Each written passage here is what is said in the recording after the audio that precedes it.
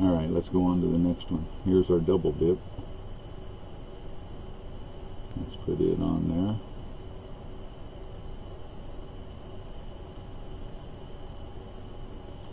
And see what our, and here we have, it's climbing.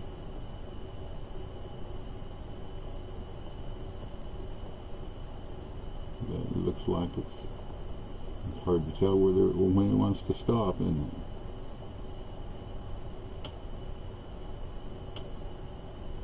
It looks like it's about 114. Alright, first test with the double dip, and we get, yes, 2.3. So the double dip puts out twice as much power approximately.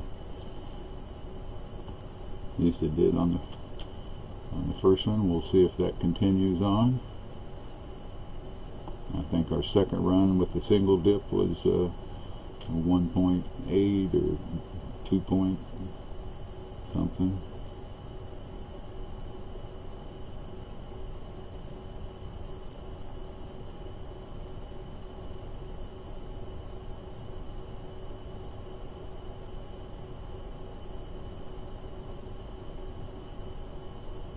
I'll turn that off and let it recharge and then be back. Okay, we're back up to 1.2 volts, and let's discharge it again and see what we got. So there's 1.5, 2, and 200 milliamps. And let's see what we get this time. 3.2. So went up again, and this time we're at 1.5, and we went to 3.2. Okay, so it looks like to me, just from so far, that as we fill up that carbon felt, we're going to get more amps out of it, and that makes sense. So it's climbing back up. I'll be back when it's back up to 120 again. Okay, we're back to 1.15 again. So we'll discharge it again and see what we get this time. Okay, 1.55 actually. Had trouble getting the video camera to come back on. Alright, let's see what we got on our discharge this time. There we go. 6 right even, wasn't it? Alright, I'll record that and I'll be back for the next one. Alright, back again. Around 1.15 again. 1.49. There we go. Let's see what we get this time. Last time was 6 milliamps. Oh, whoop, 10. Alright. 10 milliamps that time. So you see it's doing exactly the same thing, it's just at a higher level than it was.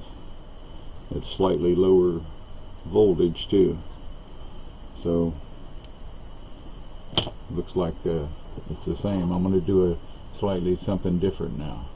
I'll be back. Alright, I'm back again. Now this time we're going to change it around. I've got this is another piece of carbon felt that I've dipped one time, but I haven't added any borax to it, and I also haven't added any of the zinc chloride carbon that I made. So this is just straight one dip with a mix of graphite and titanium dioxide. Now it's dry, so I'm going to have to moisten that up before it's going to work. But what we're going to do with this is a variation of what we did in the magnesium battery. And the first magnesium experiment, we used just a piece of towel paper towel as a separator, and then of course our half reactions all bled together, and we got 1.87 volts and 20 milliamps, I think. But in the second magnesium experiment, I used a piece of typing paper, which doesn't bleed through, dipped in borax, and with just the carbon or the graphite on one side and titanium on the other side, and we got some really nice amps out of it. It climbed up to 83 amps. So that seems to be the very best that we've got, is just keep it really simple with the borax linking the half cells together. And so if I want to do that experiment, except use the carbon felt on one side, add that in there, and that's going to allow a lot of oxygen in that. So we're going to see how that goes. Of course, the electrodes are going to be further apart, so that's going to drop our amps down.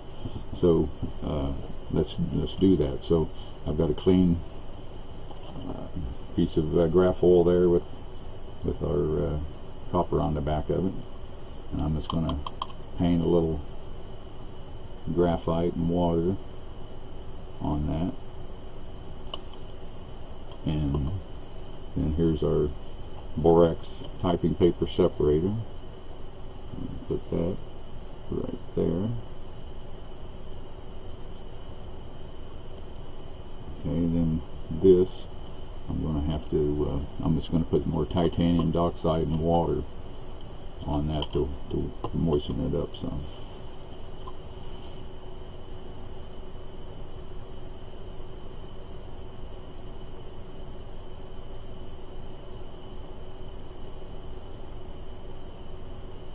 I think that's going to be enough. I'm going to have to use some distill some coat a little bit more there.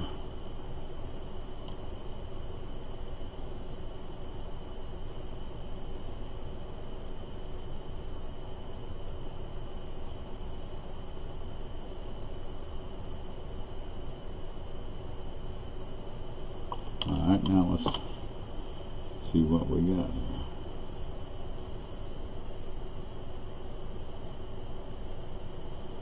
There.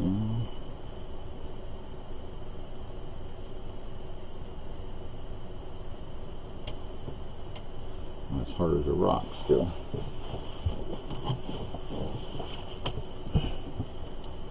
Alright, let's see what we got.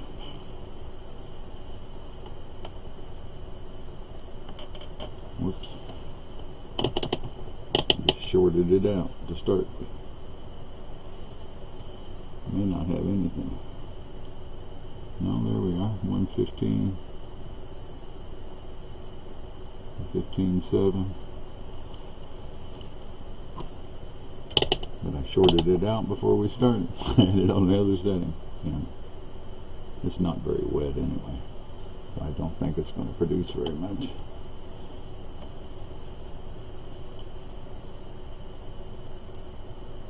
Oh, there's 3.46. Look at this climbing, actually. Look at that. Let's just let it climb up. So that's interesting, isn't it? Still climbing. Like it's been a 30-second dead short, and we're up to 9 milliamps. Still climbing.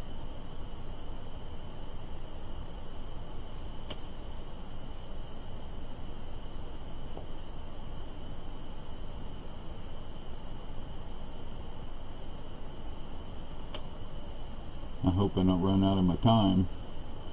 I may have to cut some more stuff out of this. Look at there, 10 milliamps on the dead short, and climbed from what, 2 or something, and still climbing on steady, pretty steady rate. 12 milliamps. I don't know when this will stop, but we're eating up our time real fast.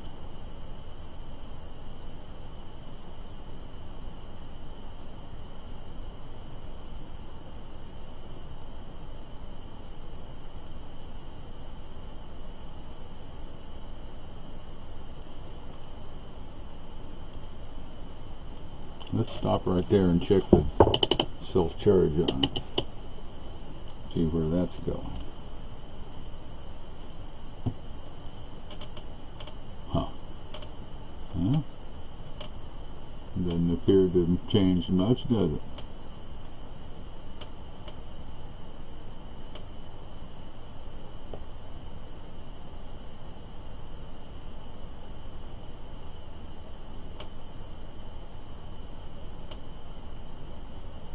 Still climbing up pretty good.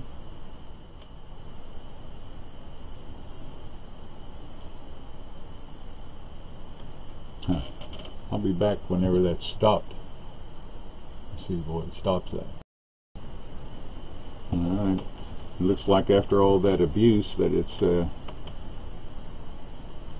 only going to climb back to what's that, 99.7 or 1. Looks like it's stabilized right there. So let's short it out again and see what it does.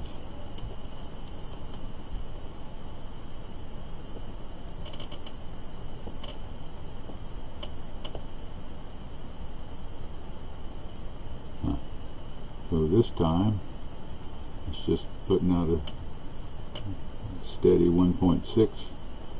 So we did something to it last time. I don't know what. But something inside that cell has changed, because it doesn't put out all that amps there for a while on that short, and then nothing. And I can't see any difference. Plate's still shining.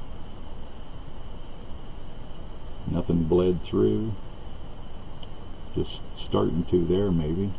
Maybe that was it. It finally bled through a little bit. That's the only possibility I see. So, anyway, thanks for watching. Alright, I'm back one more time. Baca wanted me to throw some heat on one of the cells here and see if it increases the voltage. So we're going to do that real quick.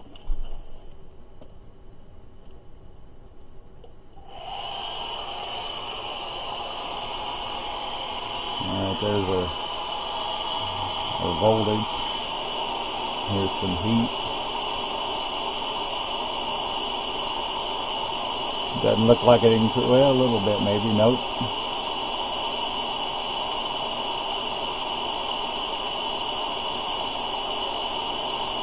Yeah, a little bit.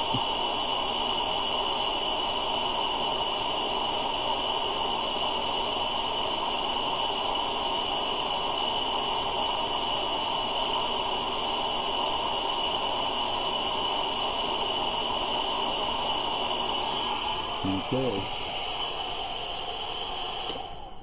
So there you go, Baca. It does. I think it absorbs the most of the heat though when it's charging, and this was already charged up, but you can see that it still went up a little bit. Alright. Thanks for watching. Well, the carbon felt still looks promising. We got roughly double the power out of a double dip as we did out of a single dip. We also had some interesting results using the carbon felt on the anode side with a borax separator, although I'm going to have to rerun that experiment again and dip the felt in some water before I do it. We also got some surprising results from using just a borax separator with the titanium dioxide and graphite on either side with the zinc. I didn't bother to show you the subsequent cycles on that because they were basically the same as the first cycle, 50 milliamps every time. So that pretty much says that the magnesium oxide was responsible for the increases in the last magnesium test, and I'd also that shows that the magnesium oxide built up too much and then slowly killed that one too. Thanks for watching. I'll see you next time.